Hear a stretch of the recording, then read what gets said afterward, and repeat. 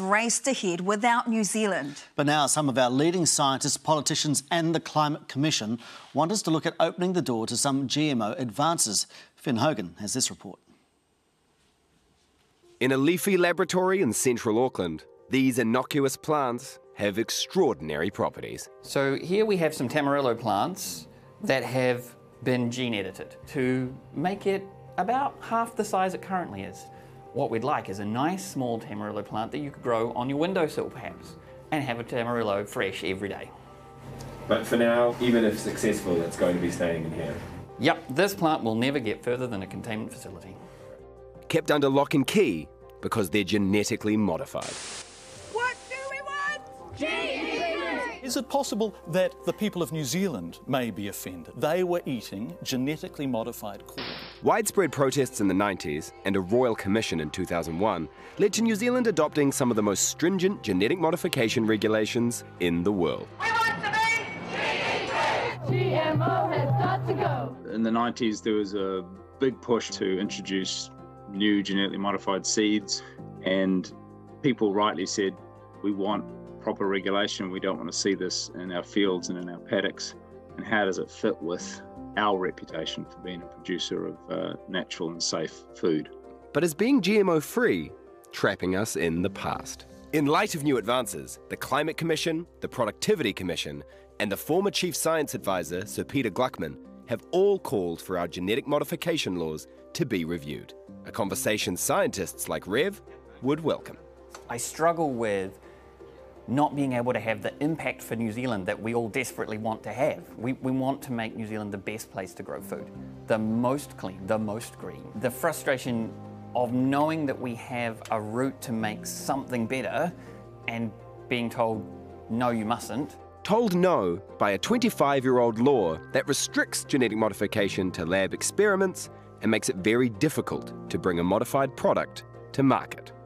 If a scientist or business wants to take a genetically modified organism outside the lab, they must apply to the EPA.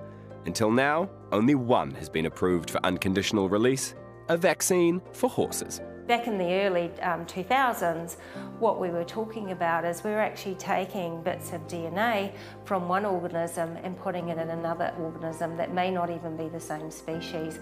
So back then it does feel very Frankenstein, it does feel very foreign, and it feels very scary.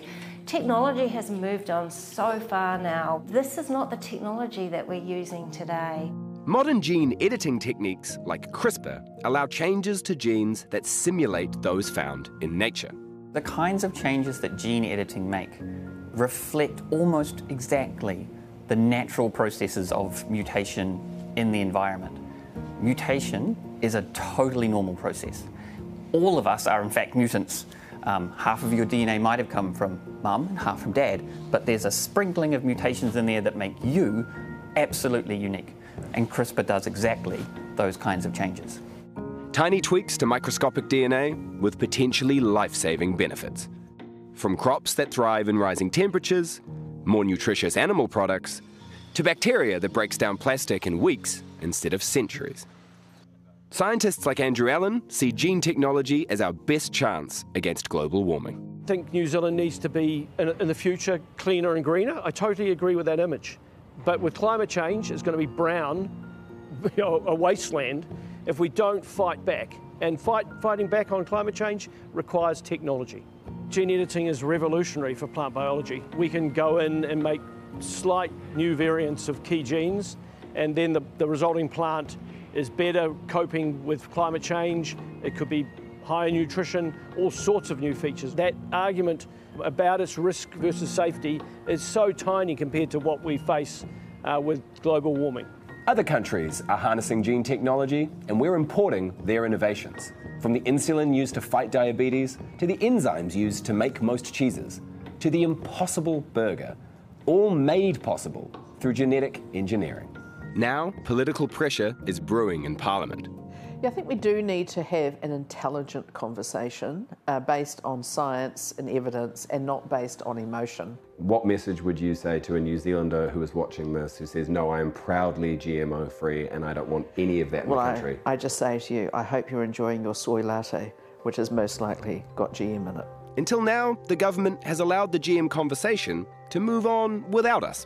New Zealand is falling further and further behind by the day. There's fish that are now edited in Japan on sale on the market. You can literally walk into a store and buy a fillet of a much improved fish, which has taken much less resources from the environment and still lets us feed everybody. And young gene scientists are turning their backs on Aotearoa so they can work on the global cutting edge. Left behind is exactly where we'll be. We'll watch others and we'll learn what we can from them, and we'll move at a slow pace and we'll do our best to keep up. It's our job here at Plant Food to do that, but without all of the tools we can't necessarily keep up. But critics argue gene technology over-promises and under-delivers. I don't think New Zealand has been set back in any way by the very precautionary approach we've taken to genetically modified organisms. The time frames that it takes to develop these technologies, test them and prove them, are not time frames we have. We need to act now on what we know will address the problem of climate change. But international advocates like Mark Linus say the science is settled and it's time for Kiwis to catch up. But it's just a matter of image. It's not a matter of science, and there's never any science they can use to justify that. And in fact, it's harmful to the environment that they maintain this kind of restrictive regime against new science. New Zealand still have this prohibitionary regime on GMOs. It's a bit like saying we weren't going to take the COVID vaccine because that too was genetically engineered. So it's time to get into the 21st century in New Zealand. And while GM remains polarising, there's some evidence public opinion is softening. A 2019 Waikato University study found 79% of Kiwis are at least open to supporting gene technologies, but of that number, a majority felt conflicted and very few could define the technology accurately. We'd say to a legislator, a policymaker, revisit the area and balance the situation based on real risk and not perceived risk. Some of the answers to some of the problems that we've got, that's what we're working on. We're keeping them in a box right now. Come and talk to us about what they could do. A powerful tool, locked in a box until our public and our politicians believe it's safe. Finn Hogan with that report coming up.